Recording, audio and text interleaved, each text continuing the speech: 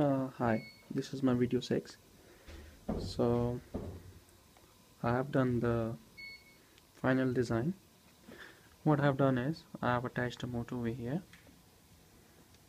I have made it fixed, and I made it as this design to make it look good. And I have added few more things here so that this thing will not pop out. And this big fin to move this thing.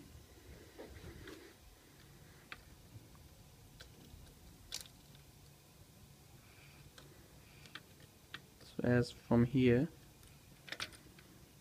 if we'll rotate this with the help of the motor, so this fin will rotate something like this, go in that way, come in that way.